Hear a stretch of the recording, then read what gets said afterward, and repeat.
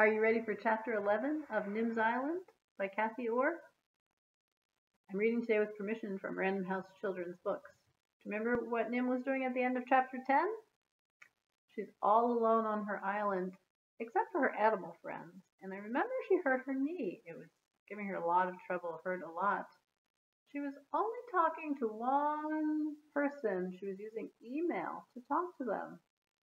Kind of like how we correspond now with our computers. We get to talk to each other with our computers. She was talking to her friend Alex Rover, the writer, the adventure writer who wrote great stories. Alex sounds like a boy's name, but do you remember?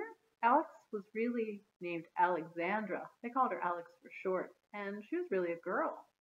Okay? Chapter 11. It's a nightmare, Alex groaned, keying in travel agents in the internet search engine.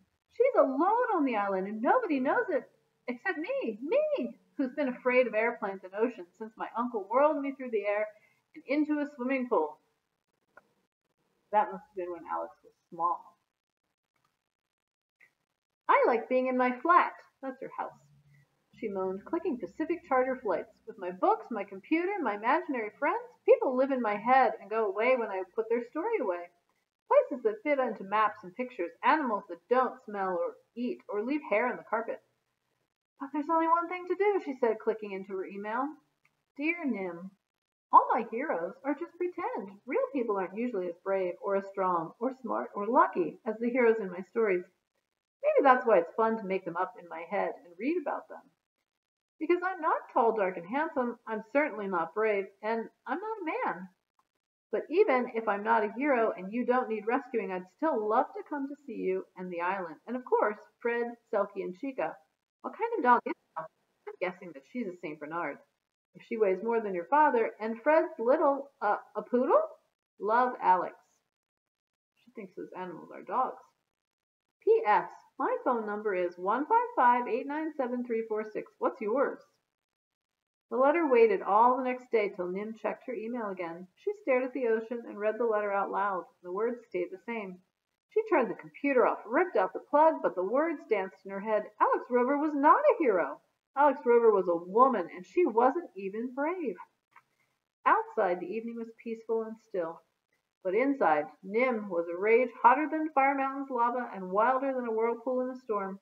She felt angry and tricked, lost and lonely, sad and confused, and the feelings were stronger than the words could say.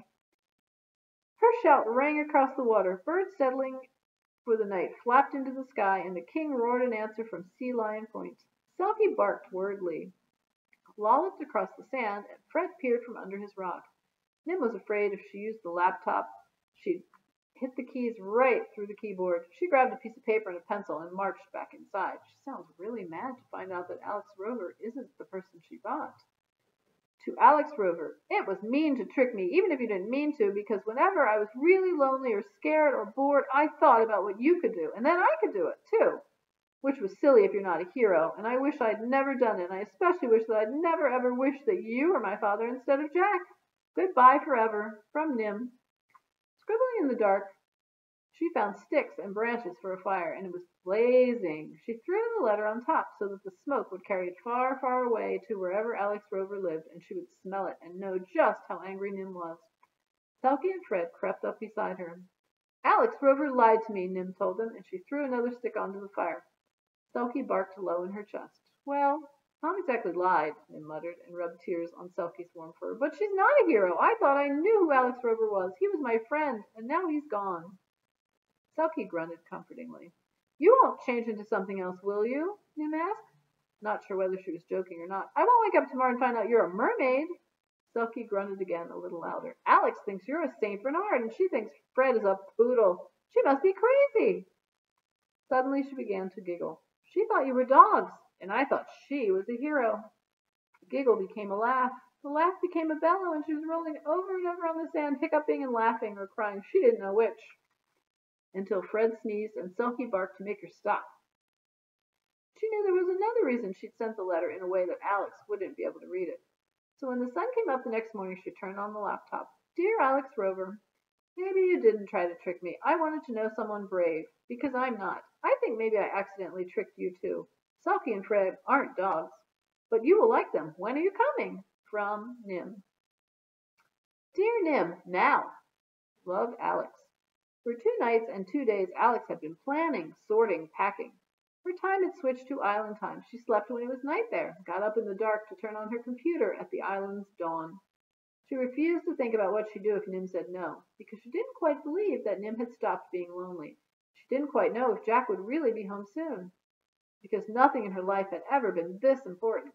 She packed a first aid kit, her laptop, her cell phone, 2 notebooks, 2 pens, 2 books, The Swiss Family Robinson and Robinson Crusoe, a toothbrush, a hairbrush, soap, 2 t-shirts, 2 pairs of shorts, a pair of jeans, 1 sweater, 3 sets of underwear, socks, and the map with the island marked with a dot.